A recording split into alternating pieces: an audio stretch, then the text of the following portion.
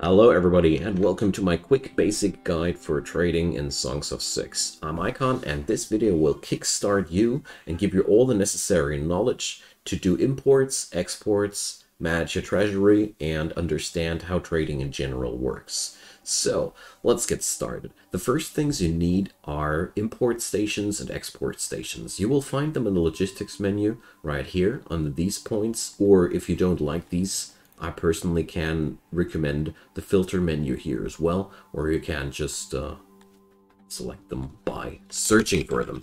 Building these will cost you only a little bit of stone and wood and a little bit of workers, so that's all you need. I'm going to explain the export section first, because without export no money, and without money no import. So you select the export depot and you see here all manner of different data. First off, make sure that this thing has an employee. Without employees, there's not going to happen anything. Next thing, you select what you want to sell. When you mouse over these things, you see that there's a lot of different pricings there. You should orient yourself around what you're producing in your town. For example, we're producing here a lot of fabric. That's why I'm exporting them. Here, you set up what export level should be aimed for. This sounds a little bit complicated, but it's actually not. You tell the game how much of your stock is going to be sold. Here we have 60% of the warehouse stock, or when I'm above 612 items. Basically, in this slider, you set up your reserve. So how much do you want to keep for yourself before you start selling? Like, if you don't want to sell much, you set up something like that here. We're only exporting 10% of a warehouse stock. So only when I'm above 1,300 items, I'm going to start selling. With these setups, you can safely adjust the way you want it to. You can here, for example, say I'm going to export 90% because I'm not needing this much, or you get the idea. So this is how that works. You also get a readout about how much is in your warehouses. Keep in mind you will need to have crates assigned to the specific goods in the warehouses to make the export depot work. Otherwise it won't work. So as you see here, this is the amount of items for sale that have been already transported to the station, and this is the price we're going to sell the stuff for. I'm using here a wood station. This is the same thing.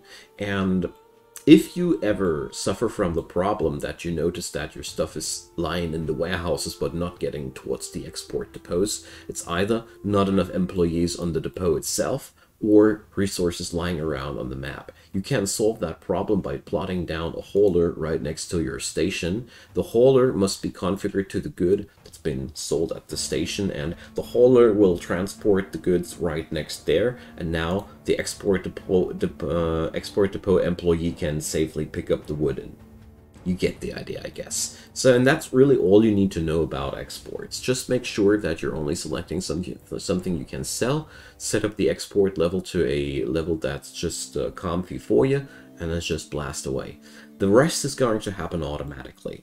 If you ever reach the point where you feel like, man, I have way more in my warehouses and stuff is just not getting sold, usually that means that you're producing too much and you need more export depots to get the ball rolling, or lack of employees. Okay, so that's all I wanted to say about exports. Let's get over to the import section. Imports are done by money. Money is displayed here in the treasury. That number 702, that's my money right now.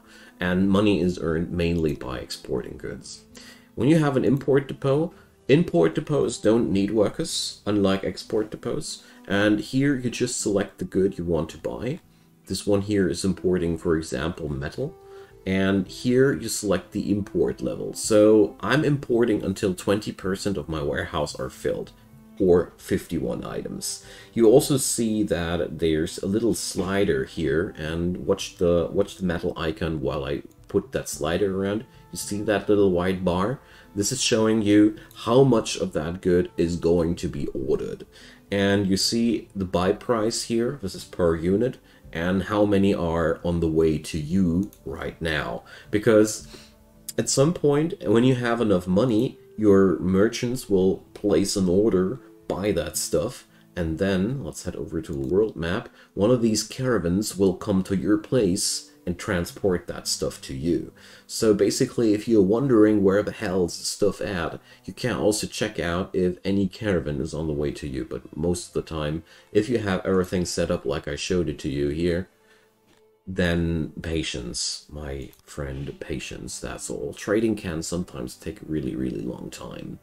And yeah, that's practically all that's to say about imports. It's also important that you have a couple of crates assigned to the goods that you want to import, because otherwise the goods will remain at the import station. I'm not even sure if the actual order will be placed if there's no crate available. I never tried that because I've always had a crate assigned for the stuff I'm importing.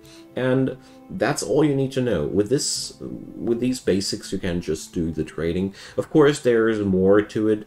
You see, there's sales prices and storages of these people, and there's buy prices and how much the environment, how much the factions in the environment have stored of that. So you can actually oversaturate markets or bring up the prices for a good by buying too much, but I think that's not necessary to understand, or that's not necessary to understand how the market in general works. So now you know how to sell your stuff, now you know how to buy your stuff. A couple of last words before I end this tutorial. Try always to have a couple of goods in your town that you actively export to grow your income early on.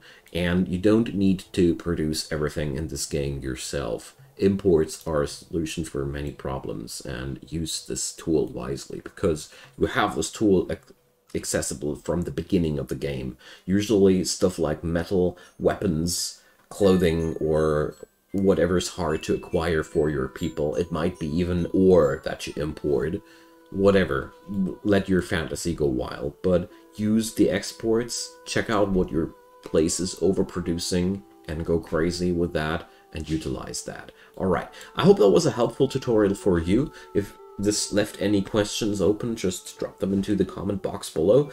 If you have any idea for another cool tutorial for Songs of Syx, or any other question that you want to have answered, just ask away. I'll do what I can to make a good video about that topic too. Now, leave a thumbs up if that was enjoyable or helpful, and of course consider subscribing. There's daily videos coming up from my side. All you need to do is hit that notification bell and you won't miss anything in the future. Thank you so much for your time and attention, and have a good one. See you soon, and goodbye.